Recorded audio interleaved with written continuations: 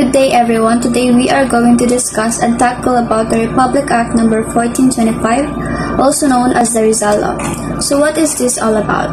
Republic Act number 1425 was approved on June 12, 1956 and was signed by President Eisenhower. It is an act of mandating all public and private institutions, including the state colleges and universities, to include the Dr. RIZAL's life, works, and writings as a course across programs. So basically, this is the reason why we have this subject.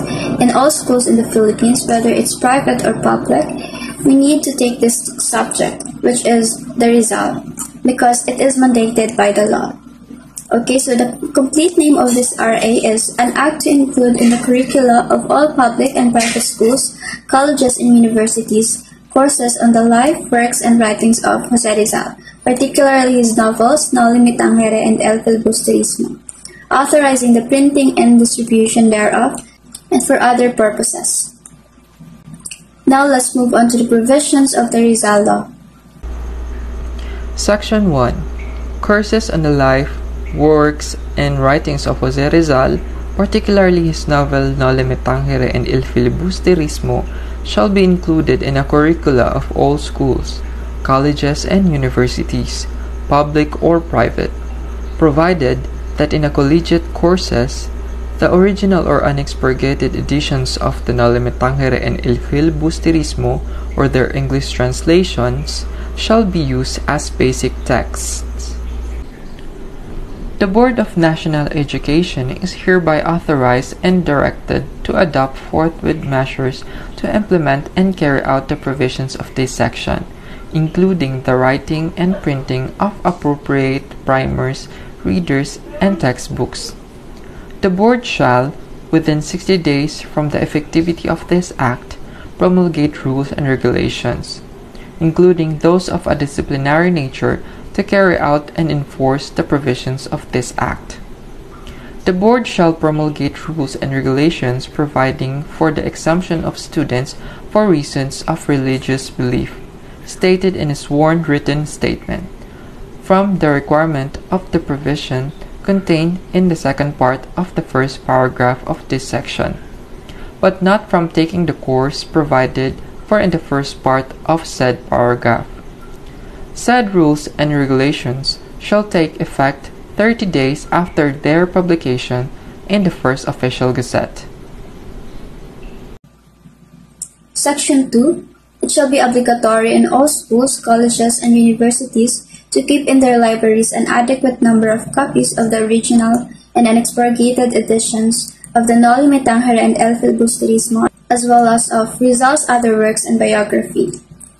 So, Section 2 talks about the requirement for all schools, colleges, and universities to have sufficient and unexpurgated copies of RIZAL works and writings in their respective libraries, especially his novels No Limit Tangere and El Filibusterismo. Section 3. The Board of National Education shall cause the translation of the No Limit Tangere and El Filibusterismo, as well as other writings of Jose Rizal, into English, Tagalog, and the principal Philippine dialects, cause them to be printed in cheap, popular editions, and cause them to be distributed free of charge to persons desiring to read them through the Purok organizations and barrio councils throughout the country. Section 4. Nothing in this act shall be construed as amendment or repealing Section 927 of the Administrative Code, prohibiting the discussion of religious doctrines by public schools teachers and other persons engaged in any public schools. So in Section 4, it is stated that the discussion of Rizal's idea does not violate the state's prohibition on the discussion of religious beliefs in the country's public learning institution. Section 5. The sum of 300,000 pesos is hereby authorized to be appropriated out of any fund not otherwise appropriated in the National Treasury to carry out the purposes of this Act. Section 6. This Act shall take effect upon its approval. Okay, so June 12, 1956, Finally, the RIZAL bill was approved and became RIZAL law, and it is more than 50 years old now, since 1956.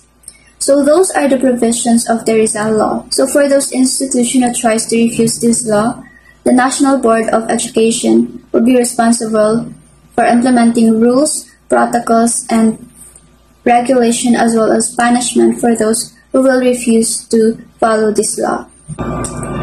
Republic Act 1425 is an official document which requires all schools in the country to include Rizal's life and his works in the curriculum. This is to somehow enlighten the students about the life of the national hero and at the same time rekindle the nationalism that should lie within the hearts of every Filipino.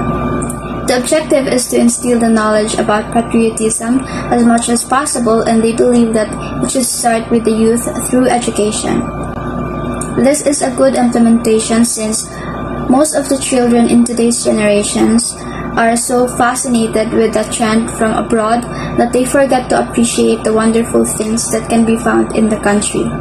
Important point from RA 1425 is, whereas all educational institutions are under the supervision of and subject to regulations by the state, and all schools are enjoined to develop moral character, personal discipline, civic conscience, and to teach the duties of citizenship.